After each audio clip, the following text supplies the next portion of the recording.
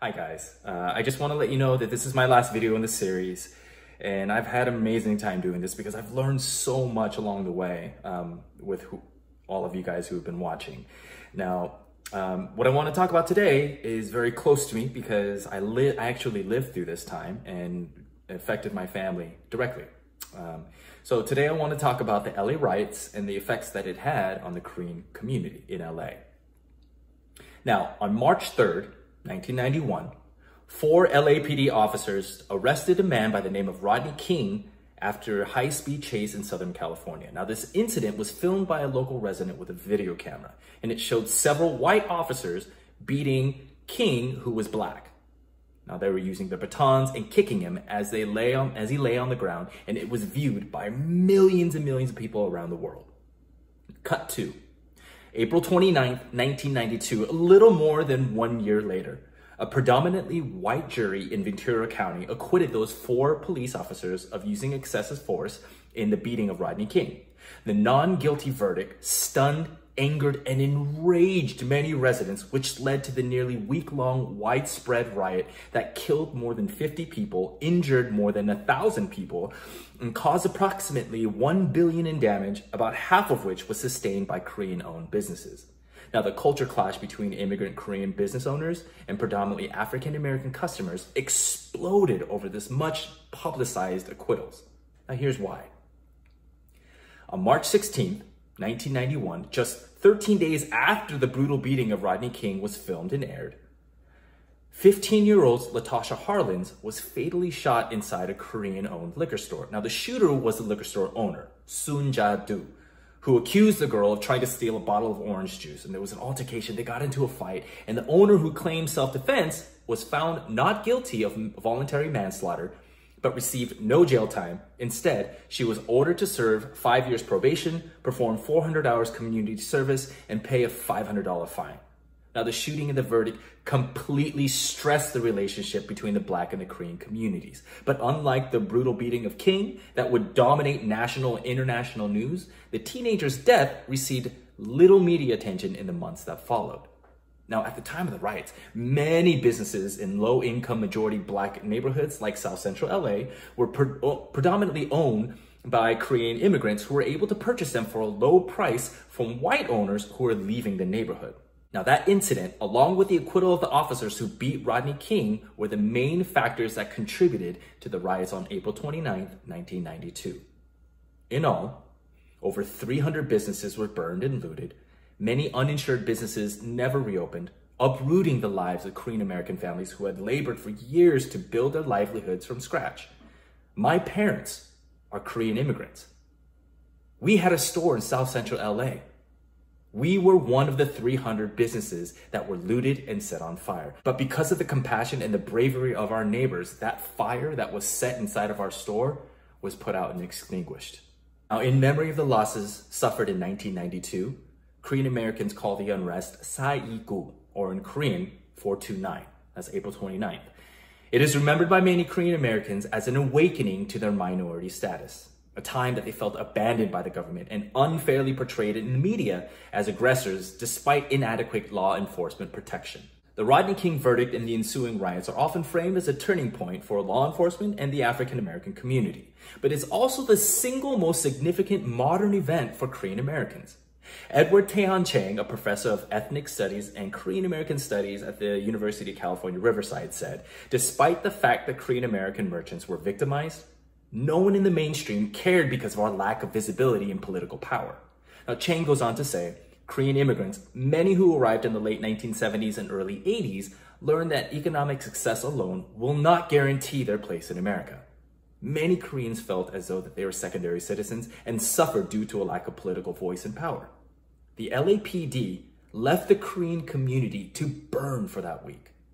A woman by the name of Elaine Kim wrote an essay for Newsweek magazine at that time, which she states, media played a major role in exacerbating the damage and ill will towards Korean Americans. First, by spotlighting the tensions between the African American and the Koreans above all efforts to work together.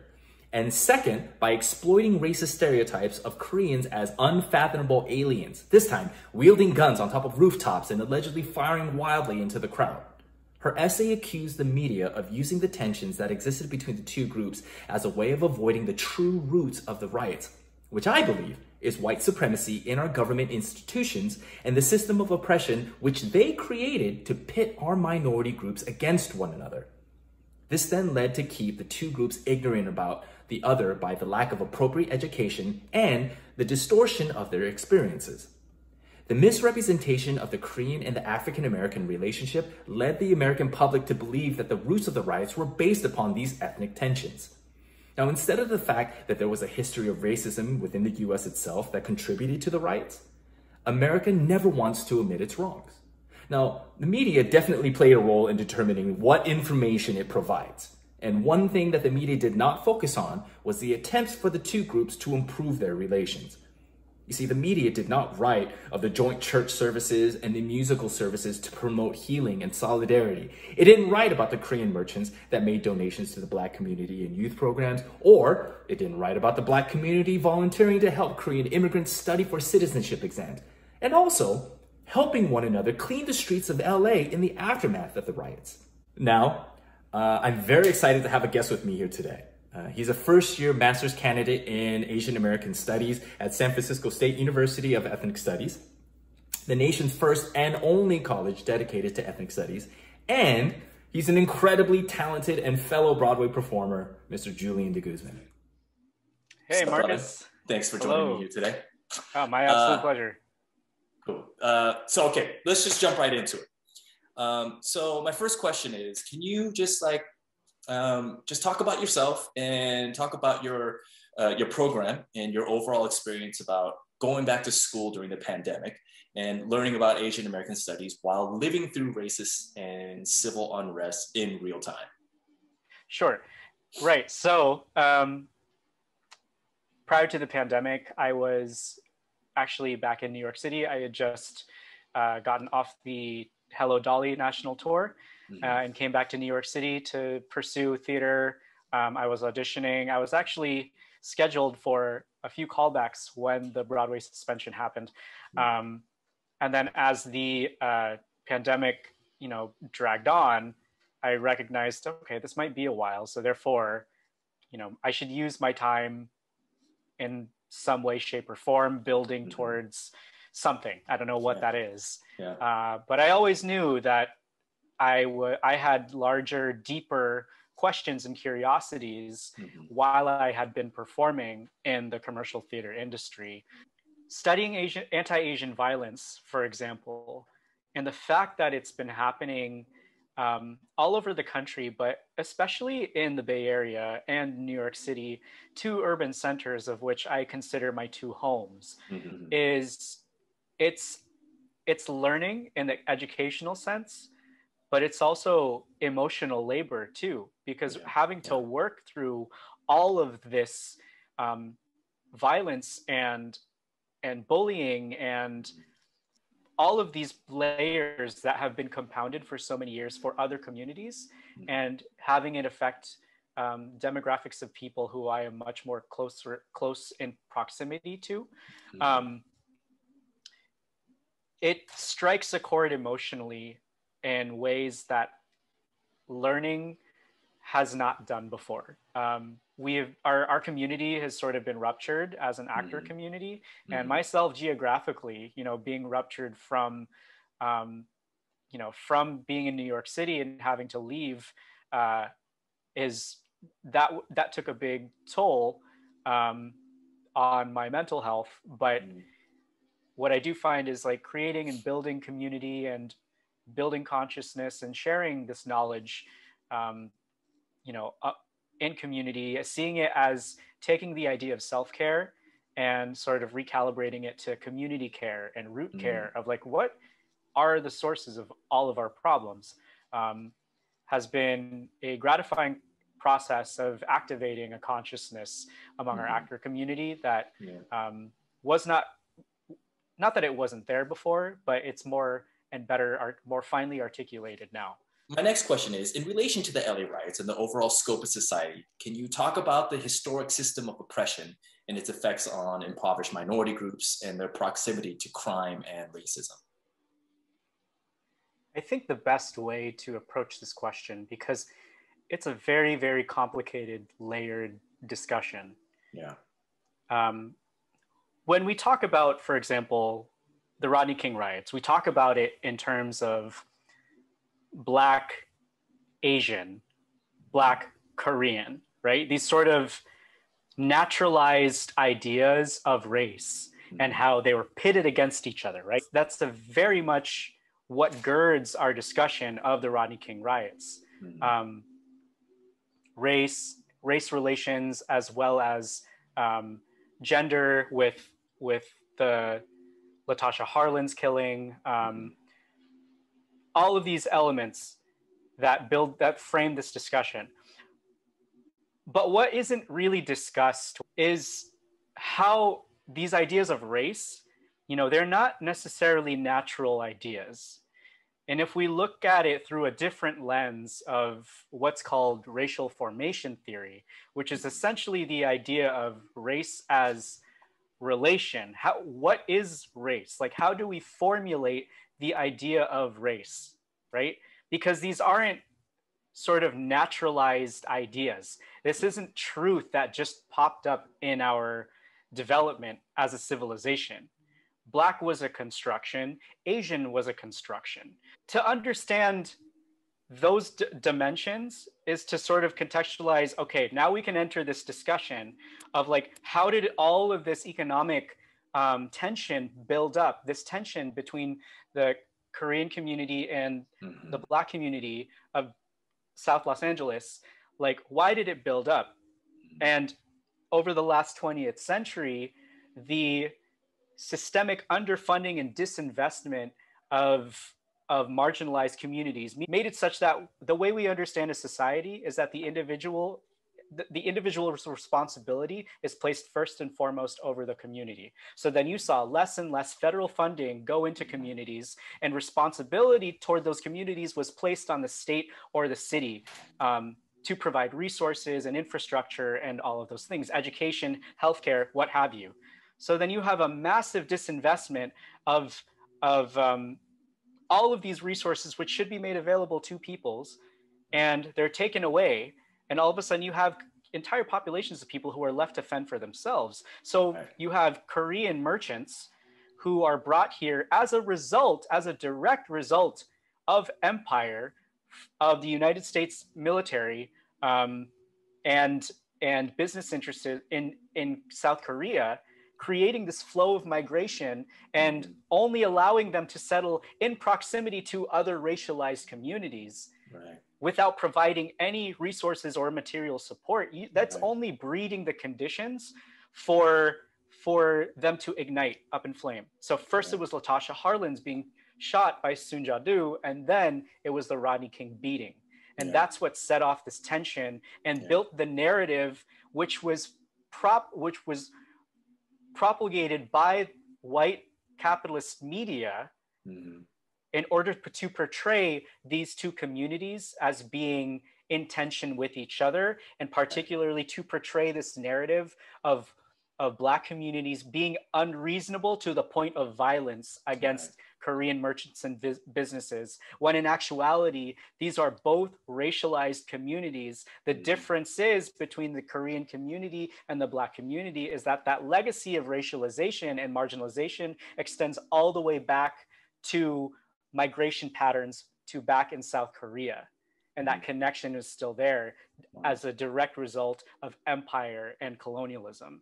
And then you replicate it on a national level throughout all of the major cities, and it creates a much more coherent understanding of the issues that we're all facing and the reasons for violence. And the narratives that we see are that, for example, in the San Francisco Bay Area, what you see in local media are when Black people initiate these attacks, right? When you see anti-Asian violence on TV, more often than not, it's when Black or Latino men. It's a person of color. Yeah, when it's a person of color. Yeah. But that's robbing it of its context, because 90% of Asian American hate crimes, violence, bullying, shunning, etc., are initiated by white people. Yeah. So then, that changes a lot of this narrative that we see in online spaces. Yeah, of like, well, when Black people commit these crimes, it has a different backdrop than when the dude went in Georgia, went and shot up a nail salon, and then was essentially, given a slap on the wrist and said that he had a very bad day. Those are very different scenarios that are being painted as, oh, it's all anti-Asian violence. Oh, you mean the massage parlor? Yeah. Right. That's what it was, right. So lastly, what do you think we can do as a minority society moving forward to improve our narrative? We can do things like donate and talk about houselessness and advocacy and all of these things. We can do them, but they're often one-time actions. But one thing, which is very much what you're building, Marcus, is a political education campaign where we're actually working to inform ourselves. And when we inform ourselves of this knowledge, of this history, it helps build a consciousness and a framing for how we view problems moving forward, so that we can avoid the problems that led to, for example, the LA uprisings and, everything happened in light of Rodney King. And we can work to end police violence on a street level so that and address anti-Asian violence and violence of all forms. All the various community organizations that are, very much have been doing this work for decades, for generations, centering their narratives, right? So for example, on social media, very much paying attention to, okay, what are these organizers and activists saying, right? Especially if they're from a community, which I would like to learn more about. How can I listen to and sort of empty my cup of truths that I know and fill it with what their truths might be? In other words, how can I make sure that I'm not speaking for a community and that I am speaking with a community and building a dialogue and engaging with these communities to ask the questions, okay, what are your community's needs? How can I stand alongside you as we build towards what your goals are as a community? And if we can do that across communities, interethnic, transracial solidarity, community building, I think that's really the only way that we can address all these root causes of violence. It's also recognizing the difference in experiences. Sure. Yeah. Because if we, like I had mentioned, if we are speaking in these sort of romantic terms of like coming together and unity, right? It could potentially wash over the very stark differences that do exist in our experiences. Yeah. Right. And it's only understanding and working to understand and learn what those differences are that we can truly build an intersectionality that has to be how we ground our work of coalition building. Yeah. Yeah.